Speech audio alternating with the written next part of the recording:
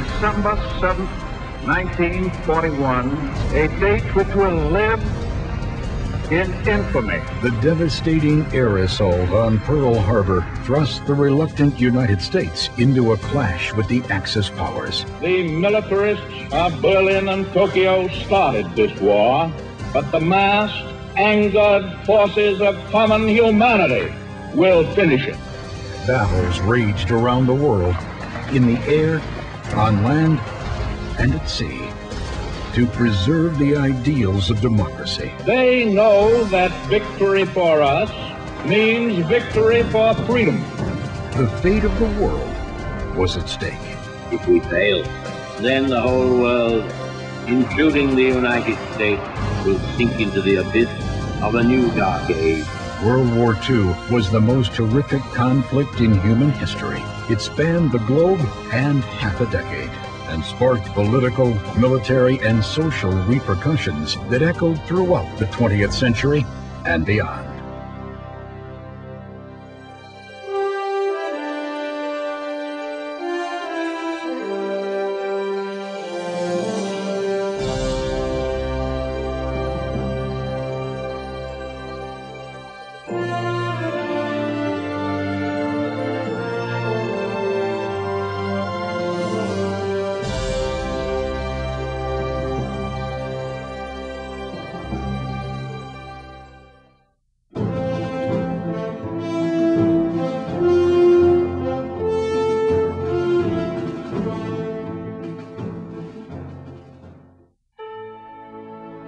I have said this before, but I shall say it again and again. Your boys are not going to be sent into any foreign war.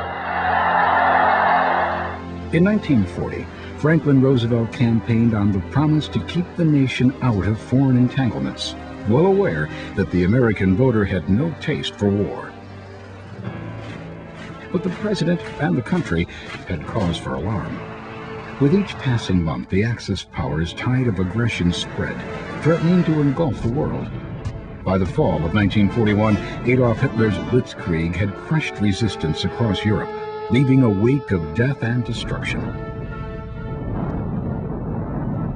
A Nazi invasion of Britain was stalled, but Hitler vowed to smash the island nation.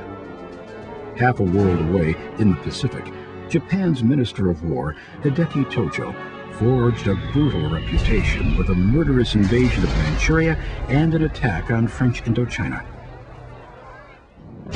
On December 2, 1941, the foreign war came to America. In the space of 2 hours, a Japanese air assault on Pearl Harbor, Hawaii, decimated the U.S. Pacific Fleet and killed nearly 2,500 servicemen. Within 3 days, the world was at war. The president braced the country for the challenges that lay ahead. We are now in this war. We're all in it, all the way. Every single man, woman, and child is a partner in the most tremendous undertaking of our American history. Just 2 years earlier, the U.S. military was weak and the nation ill-prepared for battle. But as events overseas became increasingly ominous, the country began to rebuild its armed forces.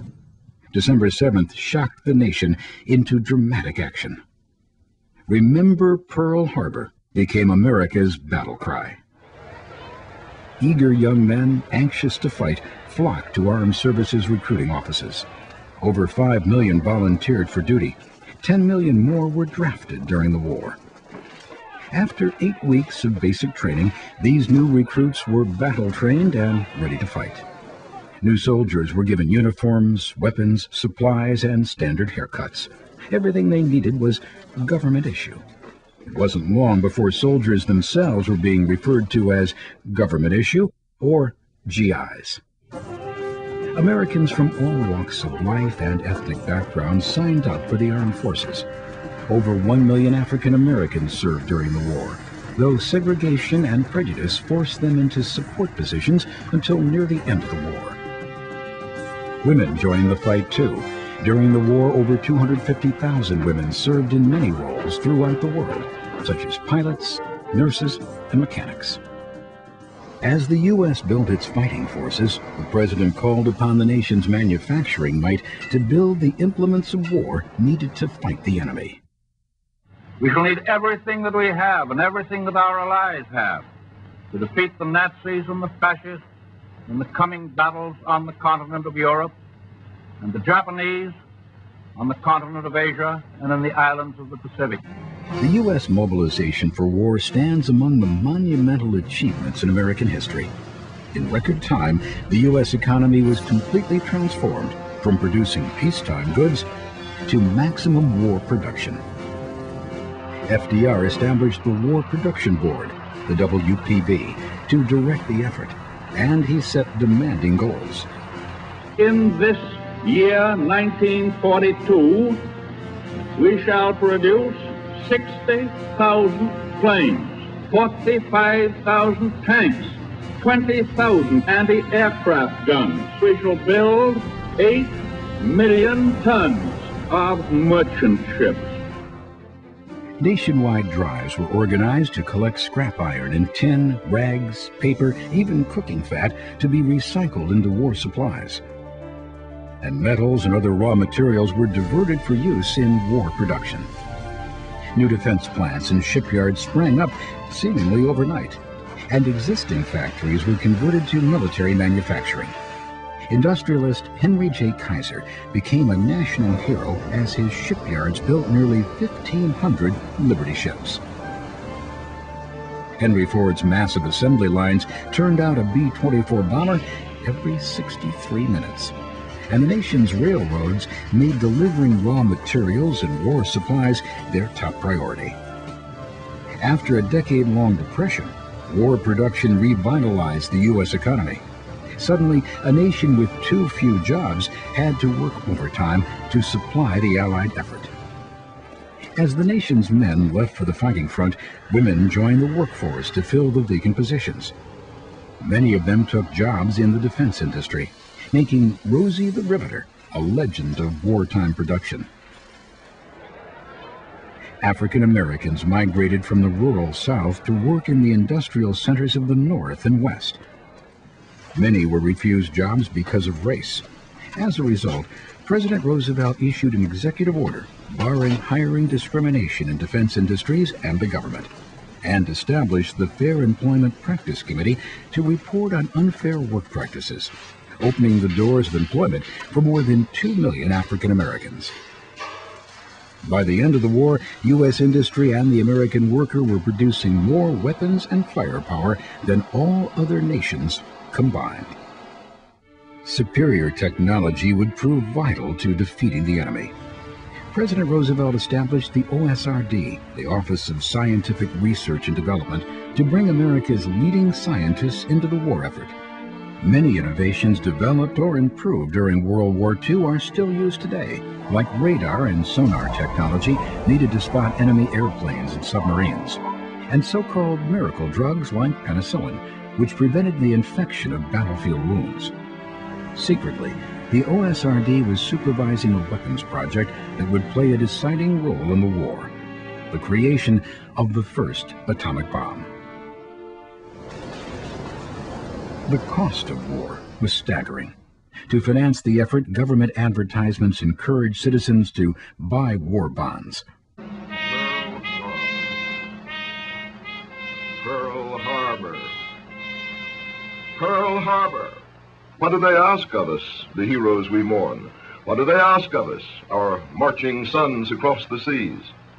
To stand shoulder to shoulder with them, here at home to do the job of forging the guns of vengeance. Bonds are our weapons. Stop on the way out. You want to say what's in your heart? Say it with bonds. Americans responded, investing over $185 billion toward victory. Congress raised income taxes and, for the first time, deducted federal taxes from paychecks each week. To control inflation, Congress created the Office of Price Administration, the OPA, which froze the price of many goods. the OPA issued ration books, limiting the purchase of groceries, clothing, and fuel, and sending the badly needed surplus to supply Allied soldiers. Americans grew victory gardens for food. They cut back on travel and carpooled or rode bicycles to save precious gasoline. Driving alone was considered unpatriotic. The attack on Pearl Harbor unified the country in many ways, but it also stirred long-standing prejudice against Japanese immigrants in America. Bowing to political pressure, President Roosevelt ordered the immediate relocation of over 110,000 Japanese Americans to remote detention camps. They were forced to abandon or sell their homes and businesses, in some cases, overnight. Many lost everything. More than 70,000 of the relocated were Nisei, Japanese Americans born in America and citizens of the U.S. Despite the unfair treatment, the interned Japanese Americans did their best to make the camps tolerable and remain loyal to the United States. Many Nisei even became U.S. soldiers. Regrettably, more than 100,000 Japanese Americans spent the entire war in detention camps.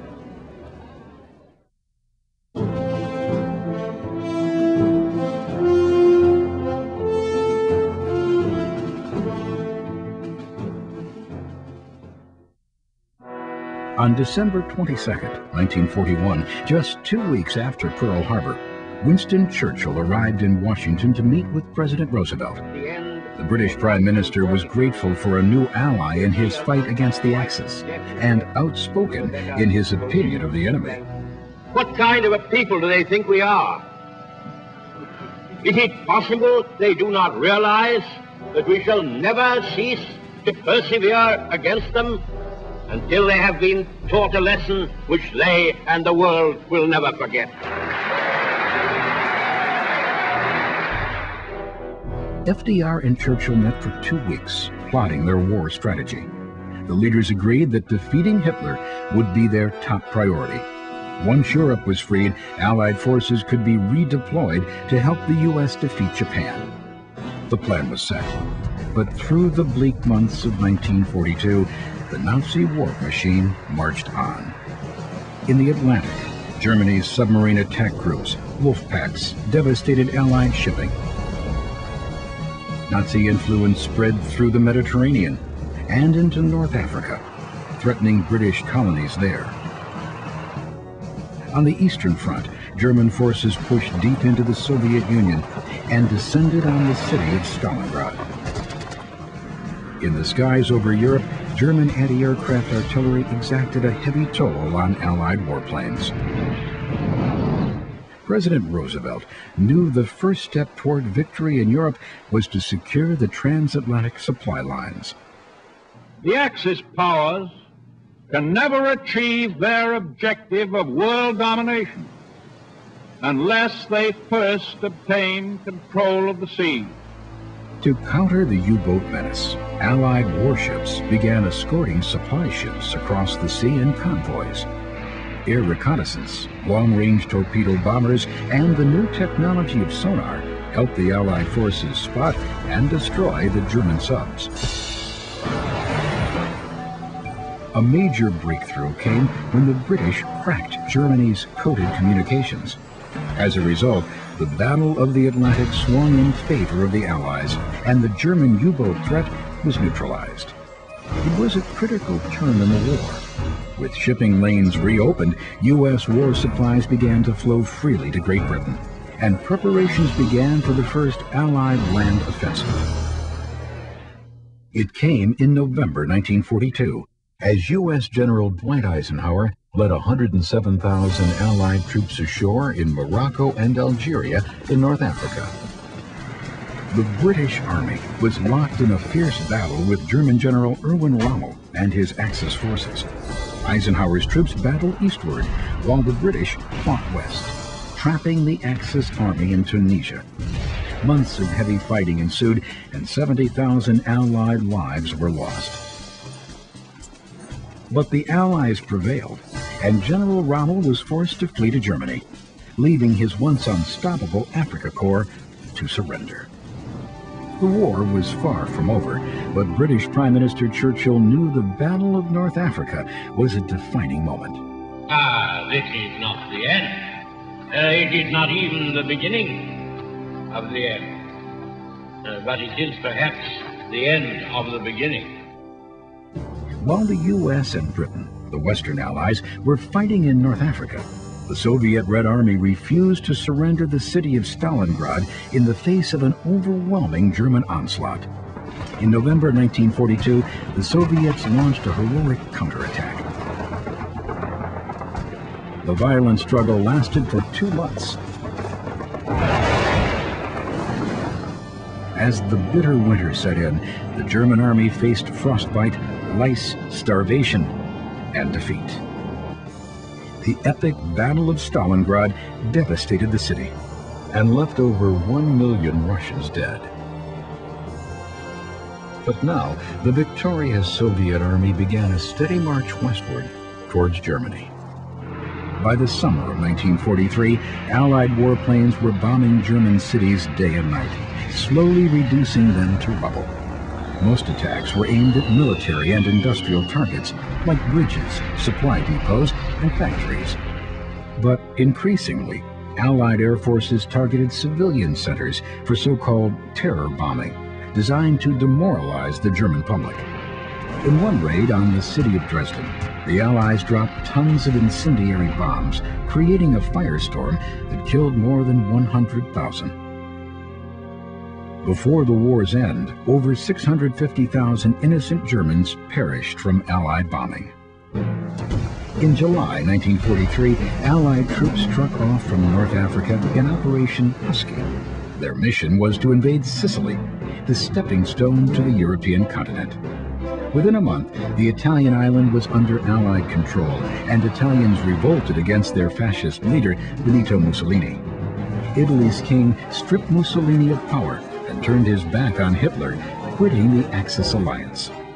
War-weary Italians rejoiced. Despite the success of Operation Husky, it would take another 18 months of bloody fighting to drive the remaining Axis forces out of Italy. In April 1945, Mussolini was captured by Italian resistance fighters while trying to flee the country. The once pompous dictator was executed, and his body hung in Milan Square. While the Soviet army marched through Poland and the Allies pushed north through Italy, Allied leaders finalized plans for the invasion of Nazi-occupied France and the liberation of Western Europe. The mission was codenamed Operation Overlord, but history would remember it as D-Day.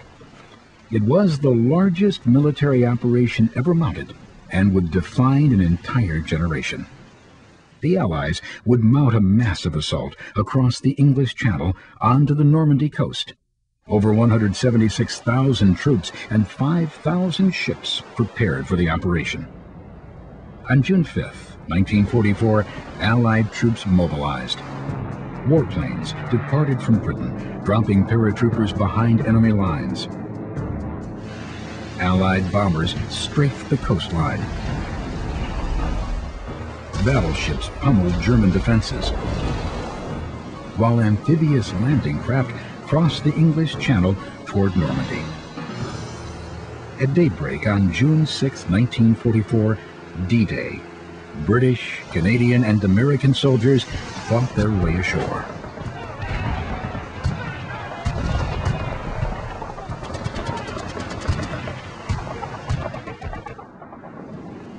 The Allies sustained heavy casualties, but managed to secure their beachheads, and the massive supplies needed to fight the ground war came ashore.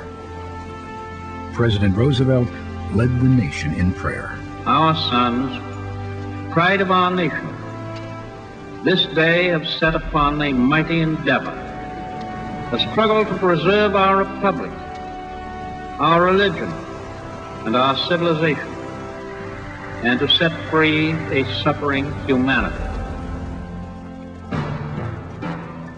Within a month, there were 1 million Allied troops on the continent, fighting their way across France.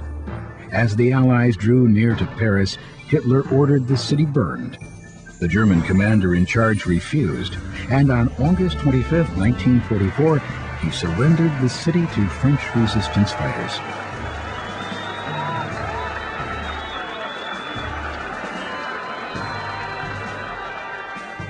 By September, France, Belgium, Luxembourg, and much of the Netherlands were freed from Nazi control, while the Soviet Red Army closed in on Germany from the east. By October, the Allies had captured the German city of Aachen, but Hitler ordered a counterattack near the border with Belgium. The resulting dent in the Allied line gave the fight its name, the Battle of the Bulge. The Allies were pushed back with heavy losses of men and equipment. 100,000 Nazi and 19,000 Allied soldiers were killed, but in the end, the German army was forced to retreat. It would be their last offensive. Hitler's dream of a 1,000-year Reich was crumbling. His country was in ruin, shattered by the onslaught of bombing and shelling. Over 5 million of his soldiers had surrendered to the advancing Allied armies, and the German spirit was broken. On April 23rd, the Soviet army stormed the German capital of Berlin. In the face of defeat, Adolf Hitler took his own life rather than surrender. Here is a news flash. The German radio has just announced that Hitler is dead. 200,000 Russian soldiers died capturing Berlin. Finally, on May 7, 1945, the German High Command surrendered to Allied leaders. The long war in Europe was over. There was joy in victory, but with Germany defeated, Allied troops came face to face with evidence of Nazi atrocities. Auschwitz, Dachau, Treblinka, Buchenwald. Concentration camps housing thousands of living corpses. Countless Jews put to death in crematoriums and gas chambers. Mass graves holding thousands of bodies. Evidence of gruesome medical experiments conducted by the Nazis on their captives. History would reveal the true horrors of the Holocaust. We interrupt this program to bring you a special news bulletin from CBS World News. A press association has just announced that President Roosevelt is dead.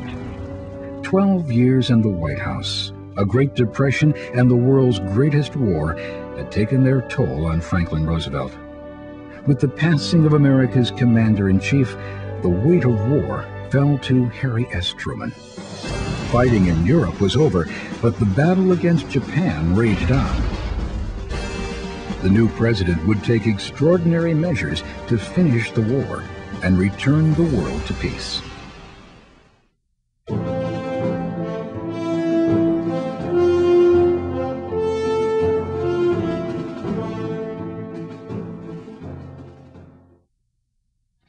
The Japanese people have felt the weight of our land, air, and naval attacks. Our blows will not cease until the Japanese military and naval forces lay down their arms in unconditional surrender. By the time President Truman assumed office in April 1945, the United States was winning the war against the Japanese and moving swiftly toward a land invasion of Japan's home islands. But over 3 years of fighting in the Pacific had been every bit as perilous and costly as the war in Europe. In the months following Pearl Harbor, Japan captured the U.S. outposts of Guam and Wake Island, and the British colonies of Hong Kong and Singapore. In the Philippine Islands, Supreme Allied Commander in the Pacific, General Douglas MacArthur, was ordered to flee from a Japanese invasion, leaving behind 100,000 U.S. and Filipino troops as prisoners of war. MacArthur vowed revenge. I shall return. Despite the disastrous start, American spirits were lifted in April 1942. Colonel James Doolittle led a successful bombing run on Tokyo in a move designed to strike fear into the very heart of the Japanese. A month later, in the Battle of the Coral Sea, U.S. and Australian forces resisted an enemy attack, preventing a Japanese invasion of Australia. In June 1942, the Japanese launched a secret plan to capture a U.S. military outpost at the Midway Islands, 1,000 miles from Hawaii. But the U.S. intercepted a secret communication and sent a carrier group to ambush the approaching armada. Japan struck first. Waves of warplanes attacked U.S. forces on the island, inflicting heavy damage. The U.S. responded, sending torpedo planes and dive bombers to attack the Imperial fleet. The first squadron met fierce resistance and suffered tremendous losses. But then, within the space of an hour, the U.S. turned the tide of battle by destroying 3 Japanese aircraft carriers. By late afternoon, Japan was in full retreat. 6 months after Pearl Harbor, the Battle of Midway was a major turning point in the war with Japan. From that point forward, the United States was on the offensive. General MacArthur devised the strategy of island hopping to fight the Japanese in the Pacific. The U.S. would island hop past Japan's heavily defended islands and seize the more easily defeated outposts. There, the United States could build landing strips and employ air power to cut Japan's supply lines. By August 1944, the U.S. was island hopping steadily toward Japan, capturing Guadalcanal, Saipan, Tinian, and Guam. By October, the U.S. Navy reached the Philippines. In the Battle of Leyte Gulf, they fought the Japanese fleet in one of the greatest naval operations in history. The U.S. prevailed. General MacArthur had kept his promise to return. After the crushing defeat, the desperate Japanese began using what they called the Divine Wind. Kamikaze attacks. In these suicidal maneuvers, Japanese pilots dove onto Allied ships in bomb-loaded aircraft. Kamikaze attacks destroyed 36 U.S. warships, badly damaged 368 others, and killed over 5,000 sailors. But the Divine Wind failed to stop the Allied advance on Japan. President Truman set November 1945 as the date for a land invasion of Japan. But to stage the attack, the U.S. would first need to capture the heavily fortified islands of Iwo Jima and Okinawa. Advanced air and naval bombardments were meant to soften enemy defenses for an amphibious invasion. But once on shore, U.S. Marines were forced to fight a terrifying war of attrition. Snipers fired on the advancing soldiers from hidden entrenchments. The Marines fought back, using flamethrowers and hand grenades to destroy the underground enemy.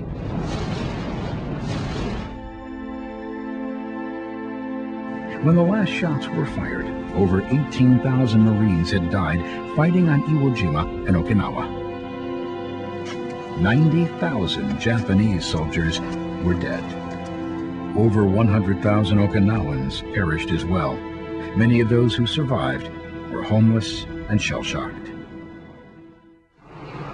As the U.S. marched across the sea toward Japan, daily raids by American B-29 bombers were destroying Japanese cities and killing thousands of civilians. In a single firebomb attack on Tokyo, over 100,000 innocent Japanese were incinerated. For Japan, defeat was inevitable, but the island nation refused to surrender. The mounting loss of life worried President Truman. Military advisors cautioned that 250,000 American lives could be lost invading Japan. Shortly after becoming president, Harry Truman learned of the Manhattan Project, a code name for the best-kept secret of World War II, a nuclear weapon powerful enough to destroy an entire city. Testing in the New Mexico desert proved the atomic bomb not only worked, it was even more powerful than scientists predicted. President Truman was faced with a sobering decision. Use the horrible weapon to end the war, or risk the lives of countless Allied troops in a land assault on Japan. With the urging of top aides and military advisors, Truman decided to drop the bomb on Japan. The Allies issued a final appeal to Japan's military leaders to unconditionally surrender. This was known as the Potsdam Ultimatum. Still, Japan's military leaders remained defiant. At 2:45 a.m. on August 6, 1945, a B-29 bomber, the Enola Gay, headed out over the Pacific toward the Japanese military center of Hiroshima. At 8 o'clock, the atomic bomb dropped clear of the plane.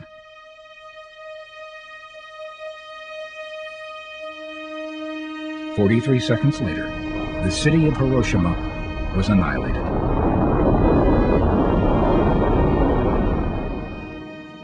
That afternoon, President Truman again called for Japan to surrender. When Japan failed to respond, a second atomic bomb was dropped on Nagasaki, leveling half of the city and killing more than 60,000.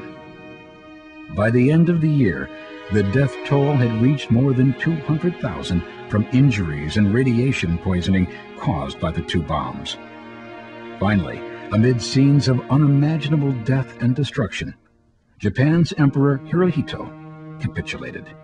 I deem this reply a full acceptance of the Potsdam Declaration, which specifies the unconditional surrender of Japan. On September 2, 1945, Japan formally surrendered aboard the U.S. battleship Missouri in Tokyo Bay. The Supreme Commander of the Allied Powers will now sign on behalf of all the nations at war with Japan. The war was finally over, and the world celebrated.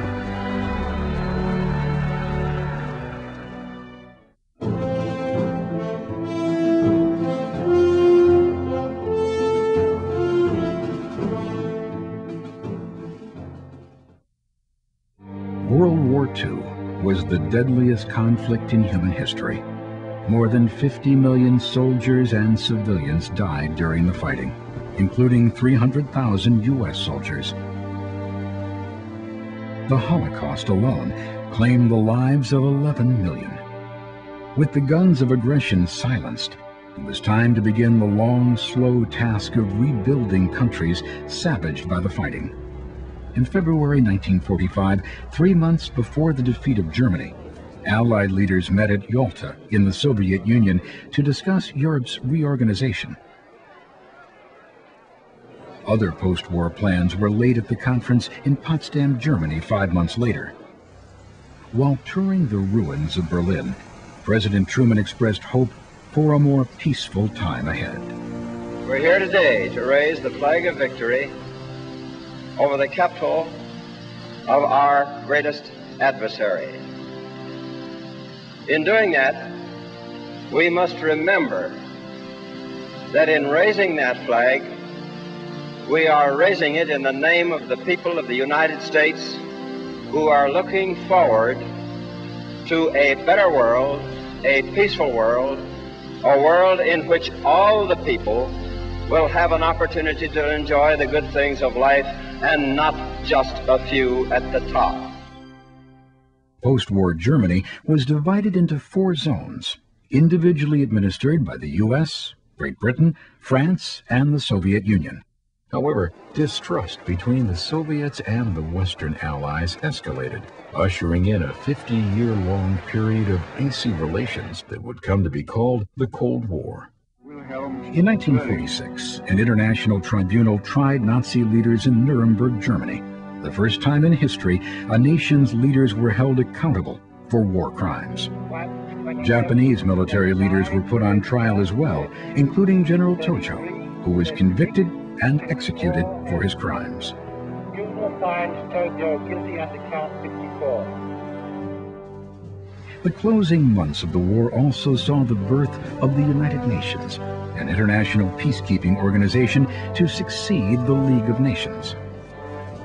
After the war, Japan was occupied by U.S. forces, commanded by General MacArthur. He introduced economic reforms to the country, leading Japan's markets to become among the world's most powerful. And MacArthur restructured their political system as well, convincing Japan to allow suffrage for women and other basic civic freedoms. The United States was changed as well. The weakness of war-ravaged Europe and the growing threat of the Soviet Union led the U.S. to a new role as the world's leading economic and military power.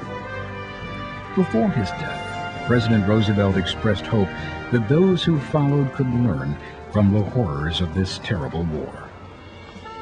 We have faith that future generations will know that here, in the middle of the 20th century, there came a time when men of goodwill found a way to unite and produce and fight to destroy the forces of ignorance and intolerance, slavery, and war. It would take decades to fully realize the changes wrought by World War II.